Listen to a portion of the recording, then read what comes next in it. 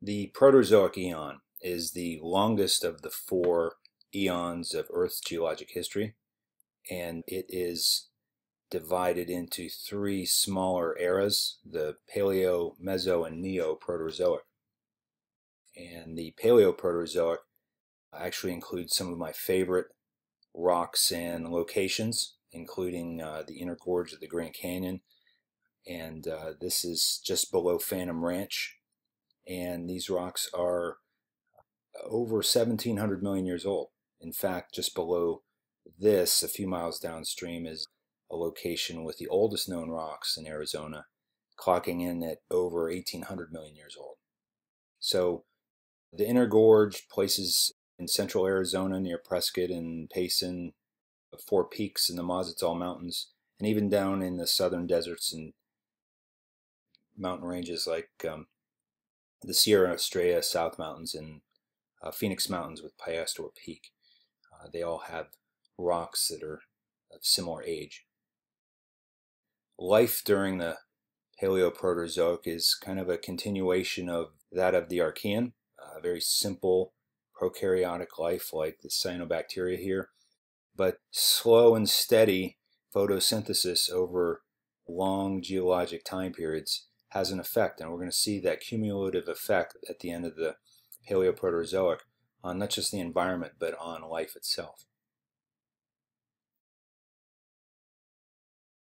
The Proterozoic eon itself stretches almost 2 billion years, from 2,500 million years ago down to 541. Represented on this pie diagram here, you can see it's almost half. 40-some% of Earth's geologic history is in the Proterozoic.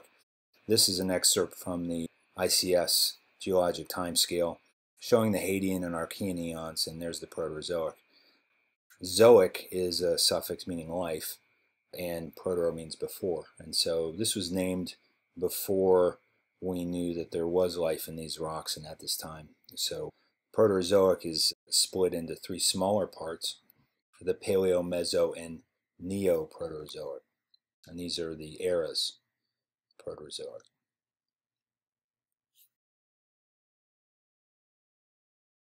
The Paleoproterozoic era is 900 million years long, and this is even longer than the entire Hadean eon. And here we see the timeline, and the Paleoproterozoic can be subdivided into smaller periods. And for our purposes, we don't really need to concern ourselves with these at this point. However, the farther we go into geologic history, it will be important for us to know the periods and sometimes even the smaller epochs of geologic time. Well, tectonics of the Paleoproterozoic include the formation of the important supercraton Laurentia.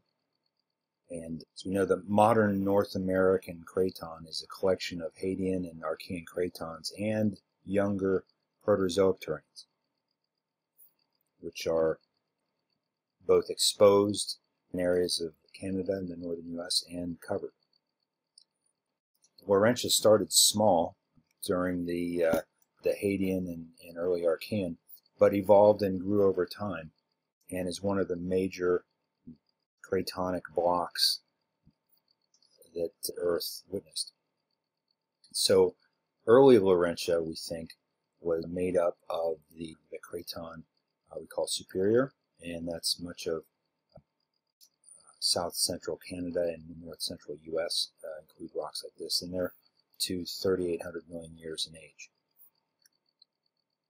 And Laurentia will go on to play a major part in the formation of larger supercontinents over geologic time. It's one of the more important supercratons. So with time, early Laurentia merged with other supercratons and smaller cratonic fragments to form even larger continental masses. And the history is a little bit complicated, and it's somewhat obscure given the exposures that we have still remaining. But we know that early Laurentia combined with Siberia to form something larger called Arctica, and this was about 2,500 million years ago, around the beginning of the Proterozoic eon. And so from there, Arctica combined with a couple other cratons, namely Baltica and some ones from the North Atlantic, to create the Northern Europe North American craton, which is an even larger conglomerate of cratons. So this one was about 1,900 million years ago. And then the combination of cratons that are present in South America and Africa today made up something called Atlantica back in the Proterozoic, and then it merged with Nina and the remnants of the old supercontinent Ur to form a large supercontinent called Columbia. And this was at about 1,800 million years ago. And so this was probably the largest supercontinent to exist to date. And it lasted for a few hundred million years before it rifted apart. So you can see the different components there that made up Columbia. Now, its exact configuration and the timing of everything, again, like I said, there's still some questions. There's some things we can say and there's some things we can't say in terms of exactly where things were. But we have a pretty good idea that Columbia existed at that time with these different parts. So during the assembly of any supercontinent, there are mountain building events, which are basically caused as these cratons come together and collide. And the Trans-Hudson and Wapme orogenies are two such events. And I give them both here because they were both similar in timing and they were both involved in accreting material together to form a much larger version of Laurentia. And this occurred during the assembly of Columbia. And so there's different configurations that we can draw that show the evolution of plate tectonic settings and how the subduction zones brought cratons together and island arcs forming and how all this was accreted together to form a much larger continent. And so during this time, Laurentia became larger with the addition of Wyoming and the Wyoming province to the southwest is right in here. Mojave province, which is another one. The Hearn and Ray and Slave provinces were added too during this time. This Trans-Hudson origin is basically the where the mountain belt was, where kind of the collision zone where all these things were added on. Okay, and so kind of during this time too, on the southern margin, both the Yavapai and the Mazatzal terrains were added. It's interesting, some of these rocks are present at the base of Mount Rushmore. Not necessarily the granitic rocks that form the monument, but at the base there are some of these ancient rocks that record this deformational event, which represents the assembly of the supercontinent, Columbia.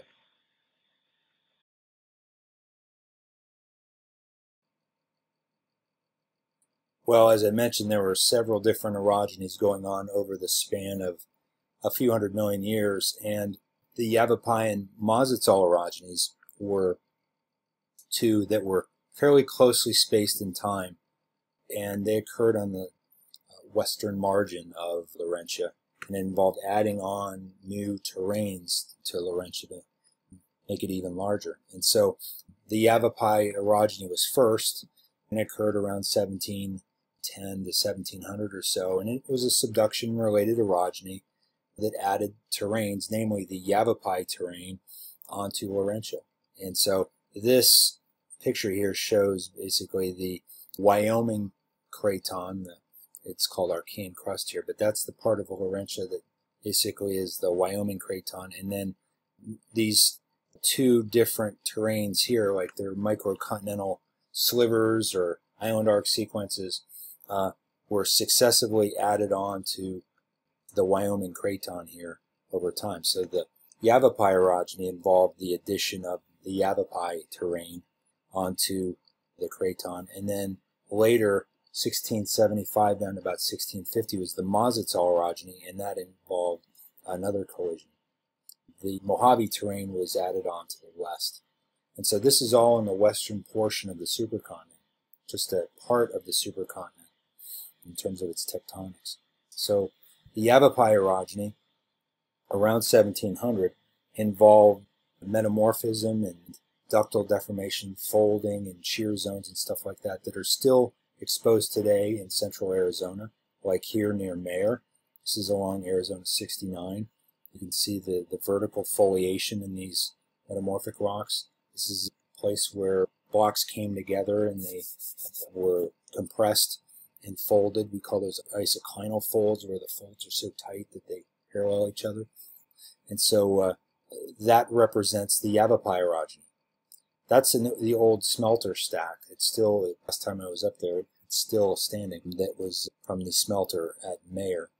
And then the Mazatzal orogeny came soon after that, and this was more of an upper crustal kind of deformation, which involved folding and thrust faults. So a fold and thrust belt basically was formed from this, and we can see the effects of this still in the Mazatzal Mountains, like in Barnhart Canyon, where layers were crumpled into accordion-like chevron folds that are exposed in the canyon wall.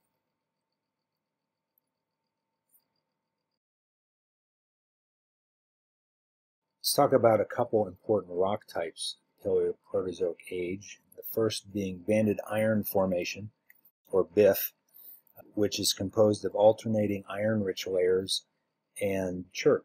And so basically the iron-rich layers here in this picture are darker in color, and they're interbedded with the reddish iron-rich chert layers. Remember, chert is a sedimentary rock, which is mostly silicon and oxygen. So iron-rich chert and iron formation give you a BIF. Okay, and so there's a couple different kinds depending on how they were formed, but the superior type of banded iron formation was abundant from 2400 to about 1800 million years ago, which is Paleoproterozoic. And these are important because these form the majority of our global iron ore reserves. Okay, and so they're in the United States, they're exposed in northern Michigan and Minnesota in various ranges like the Mesabi Range and some other ones. And they've been mined for their iron ore, and this is how we get steel to build our civilization.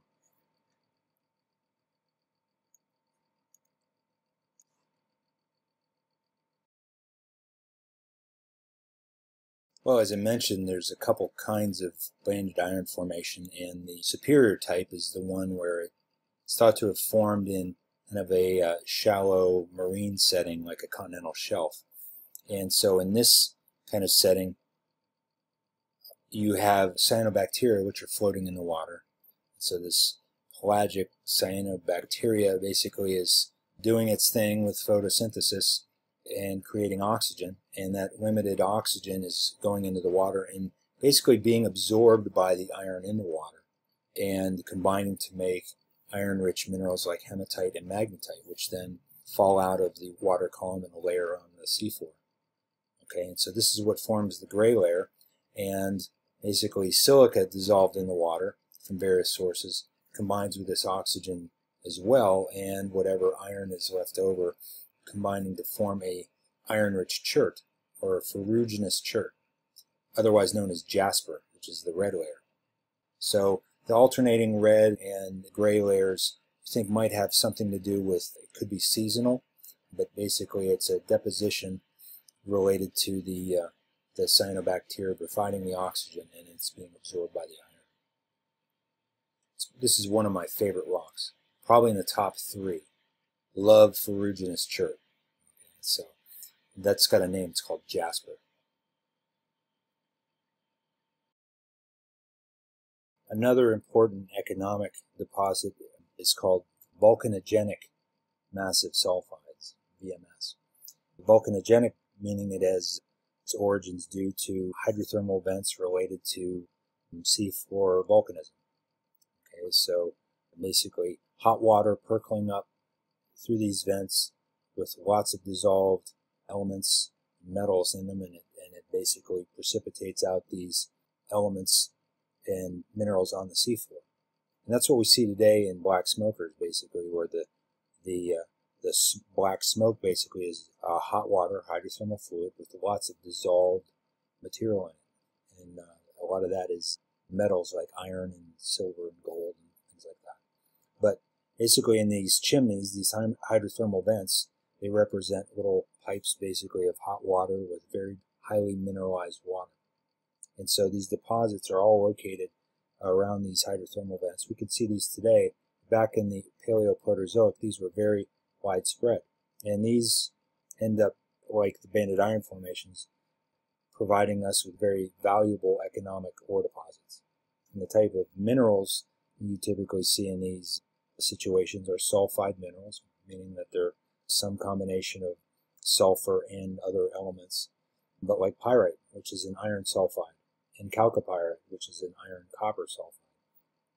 So these are typical examples of ore deposits that are Paleoproterozoic in age.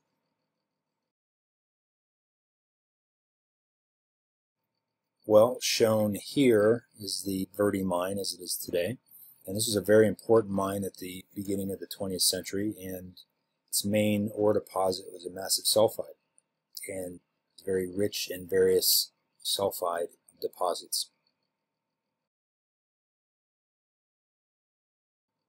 These massive sulfide deposits were very important, not just for Arizona, but for the United States. If you remember the early 20th century, basically, we had World War II. And where did we get the material to basically win that war? Is from deposits like this. And this is a table which shows various mines around central Arizona, the Leighty mine being the biggest one in terms of production. There's Big Bug and Mayor and some other ones. But even some ones farther south in Maricopa County that are a little bit smaller, but it shows the massive production of material that we extracted from these volcanogenic massive sulfide deposits. For example, the Leighty mine, basically, how many zeros are we talking about there? That's 100,000 million, 3 billion pounds of copper from one mine. It's not just copper, but lead and zinc, gold, 1.5 million ounces of gold, 57 million ounces of silver, etc. And so these were all operating during the 20th century, and they've since been shut down.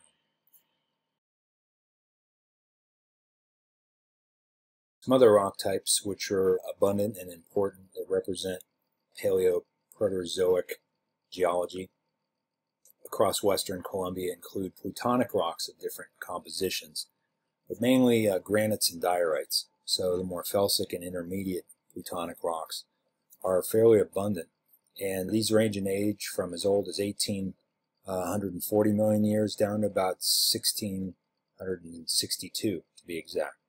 Okay, and so as you remember, basically a felsic plutonic rock, we call that granite, and an intermediate plutonic rock, that's diorite.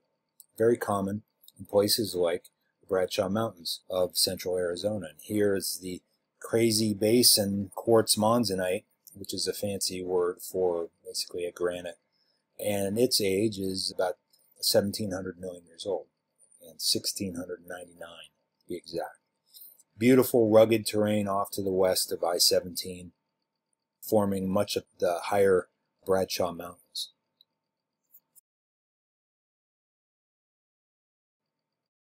We also see these rocks in the inner gorge of the Grand Canyon. And so down at the very bottom of the Grand Canyon are Paleoproterozoic rocks, and many of them are plutonic ones, the ones seen farther south in central Arizona. But the oldest one that I mentioned at the beginning is called the Elves Chasm granodiorite. And so this plutonic rock has an age of 1,840 million, which is the oldest known rock in Arizona. And here it is. Basically, it's granodiorite, and it's been mildly deformed. In some places, you could almost call it a gneiss. And there are various other plutonic rocks that you see in the inner gorge, from the darker ruby diorite, darker color, more iron and magnesium and calcium rich minerals in the rock.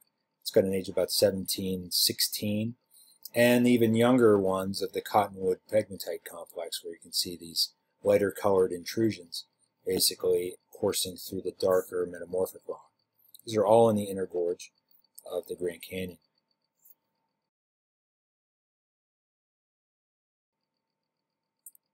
A little farther south, in the area we call the transition zone in Arizona, we have terrains like this near a little town called Dewey.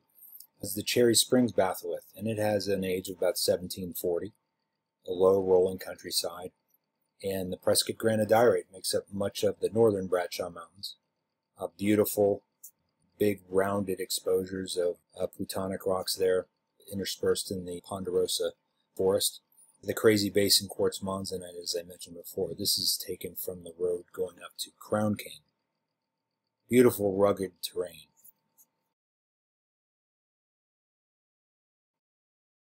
And finally, farther south in southern Arizona in the Basin Range, we have Paleoproterozoic plutonic rocks. In the Phoenix area, the Camelback granite, and there's Camelback Mountain, and basically with the head of the camel and the hump and the rump, Camelback granite forms the hump and the rump. Okay, and the head is much younger rock. And these are views basically up on Camelback. These are all Paleoproterozoic and possibly younger granitic rocks. Beautiful terrain there. Somebody even built a castle up on the side of Camelback. Along with the plutonic rocks formed along the western part of Colombia, there are other rocks, and these are basically lumped into the Yavapai supergroup.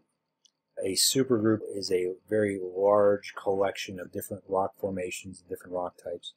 So the Yavapai supergroup includes a whole bunch of different types of rock compositions, and they all have an age of about 1800 about 1740.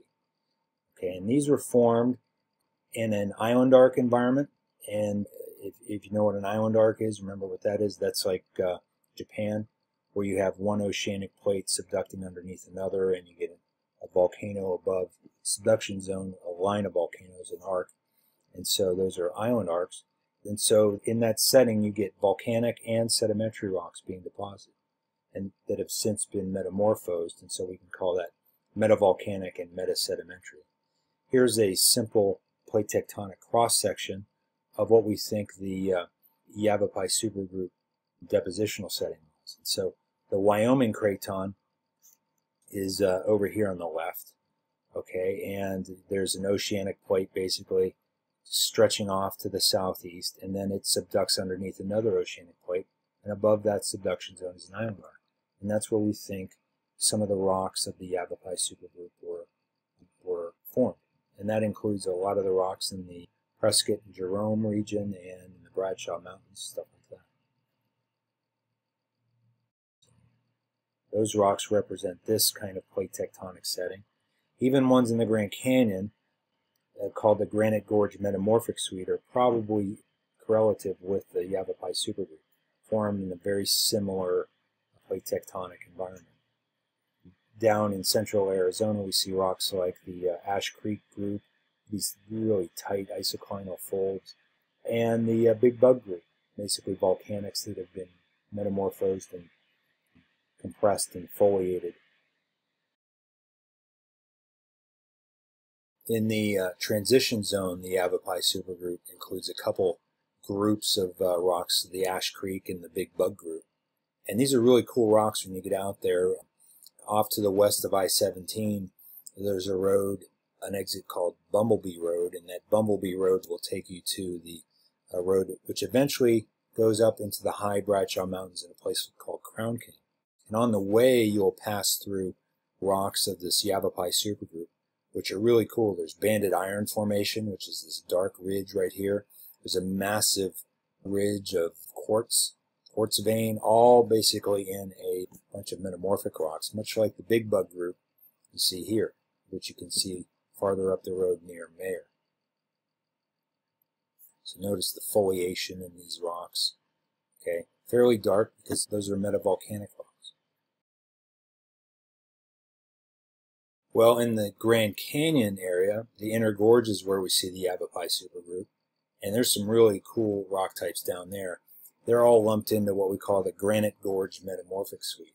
These have a similar age to the rocks farther south, about 1750 or so. And they include the Vishnu schist and the Brahma gneiss, and these are meta-sedimentary and meta-volcanic rocks, respectively. And these form the other part of the inner gorge. The plutonic rocks and these granite gorge metamorphic sweet rocks form the inner gorge that you see at the bottom of the Grand Canyon. So the Brahma schist and gneiss, these used to be mafic metavolcanics like basalt. The Vishnu schist used to be oceanic seafloor sediments.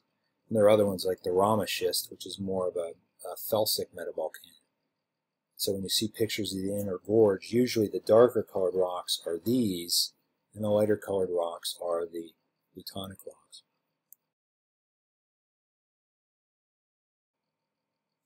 Another major package of rocks is the Tonto Basin supergroup, which is exposed a little farther southeast in central Arizona.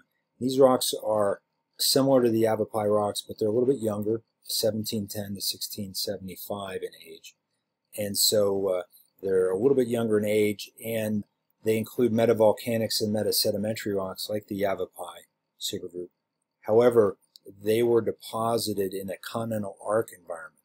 Okay, and so the Yavapai was an island arc where you had two oceanic plates basically colliding and one subducting underneath another.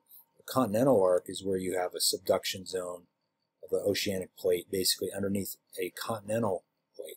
And so this Wyoming craton part of the Columbia supercontinent is the continental mass, and this oceanic plate was subducting underneath, magma's coming up, forming a continental arc, much like the Cascades of the Andes today. And those volcanoes and all these highlands were eroding, and their eroded material were being deposited in the shallow marine setting just offshore. And so that is the environment for the Tonto Basin supergroup. Basically a continental arc. A familiar landmark in the Phoenix area is Four Peaks off to the northeast, and that's the Mazatzal group quartzite. And so this very rugged and basically above 7,000 foot set of peaks here was originally deposited below sea level in a shallow marine shelf as nice, clean, pure sand, which then was buried and compacted and metamorphosed and preserved, and then upthrust and eroded to where it is today. It's amazing. So what you're looking at there is seafloor sediments that are some of the highest peaks in central Arizona. There are other really cool rocks representing the Tonto Basin supergroup, including the Maverick Formation in Barnhart Canyon, where you can see the reddish shales and these lighter colored quartz beds, basically, which used to be sand. Now they're these lighter colored beds. They're all squeezed by that Mazatzal orogeny into these really tight chevron folds. So that's the view right off the Barnhart Trail. Beautiful exposure of these folds right in the canyon wall. So that's accessible. It's a pretty doable hike for most people. It's a great place to see these kind of structures.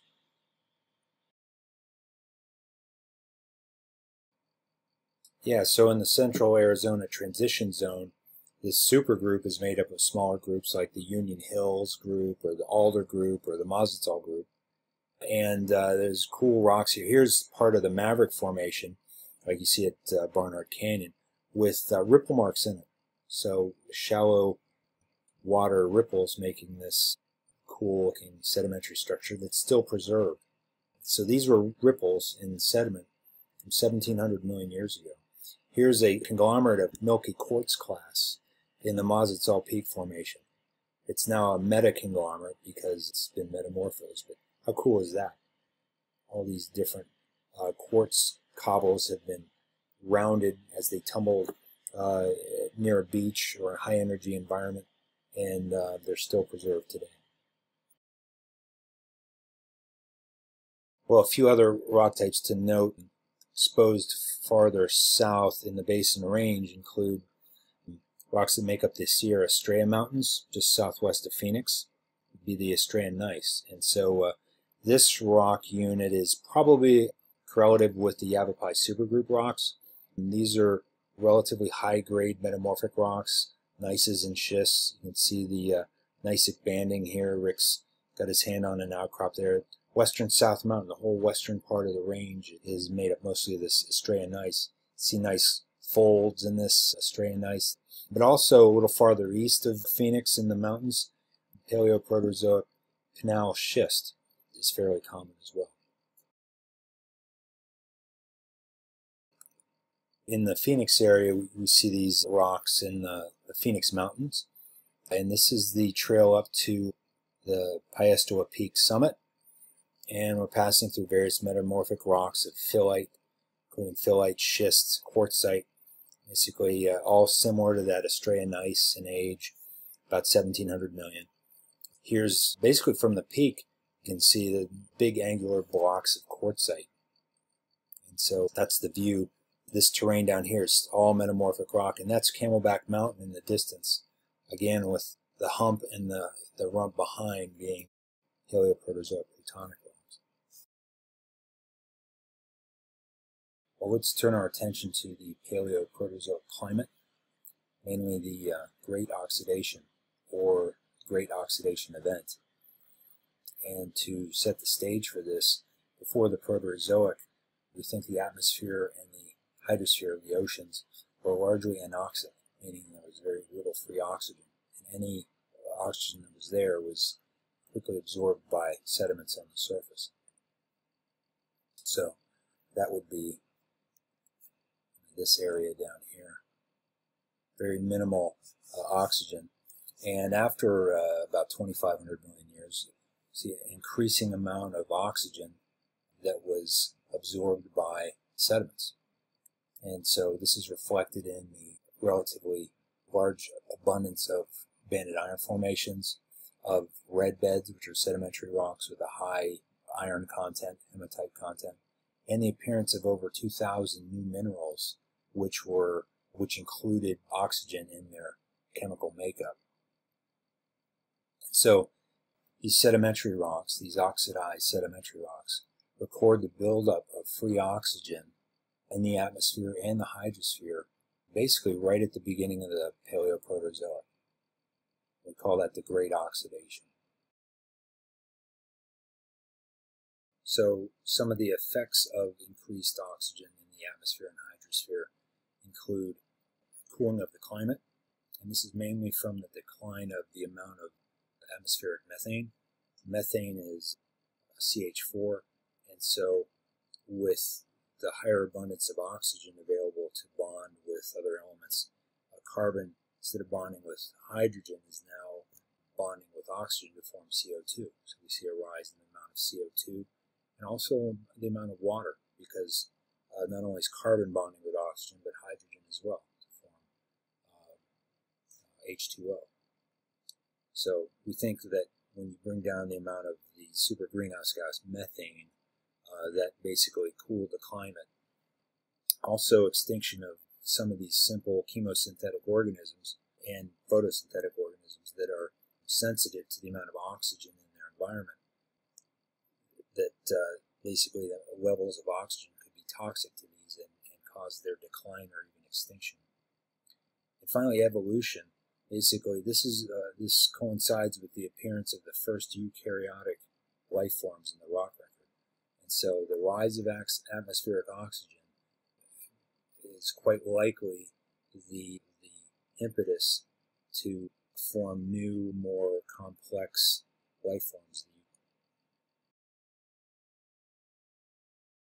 Well, one major effect of the Great Oxidation was quite likely Earth's first major ice age, called the Huronian Ice Age. And this occurred in the Paleoproterozoic between about 2,400 and 2,100 million years ago. And so here's the Huronian, here's the Proterozoic, Huronian Ice Ages here. And it's a major set of glaciations, not just one, but probably several, strung out over a few 100 million years. And it's possible that these glaciations were of such an extent that they represented snowball Earth conditions, where the glaciations were spread over large areas of the landmass and might have incorporated much of the planet. This shows where we think Laurentia was during this time.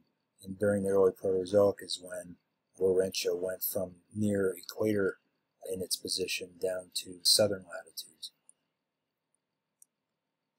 So again, this cooling was probably brought about by the decreasing amount of methane in the atmosphere from the increased amount of oxygen.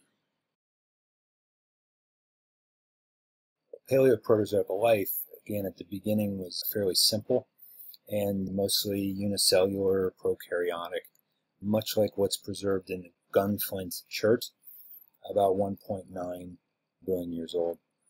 But it's around this time where we see the first fossils of eukaryotes, and life forms that have cellular nuclei, so the DNA is in a nucleus.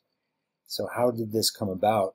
And there's different ideas, but the simple one is endosymbiosis is one way to say it, where you're combining two different prokaryotic organisms of different kinds, and over time they evolve into one, and this one organism basically has the characteristics of a eukaryotic organism. And so whether it's an animal or a plant, depending on what is being incorporated, the outcome is something that is more complex, that has a cellular nucleus. And so one of the first fossils we see is something called Grapania, and this is a coiled multicellular type of algae, and its age is about 2100 million. And there are also these fairly complex structures called acritarchs, which are a little bit younger, but we think that these represent the organic structures that are eukaryotic in nature. So this diagram shows the evolution of life over Earth's history, and mainly the three different types. Bacteria basically started evolving during the Archean and has been radiating ever since. And the same thing goes for extremophiles in the domain Archaea. But it was in the Proterozoic where we first see eukaryotic organisms develop, and from that we see later plants and then animals. Yes, and finally our old friends, the stromatolites, which were around since the Archean, are now becoming more abundant in the Paleoproterozoic, and they'll continue to increase throughout the Proterozoic.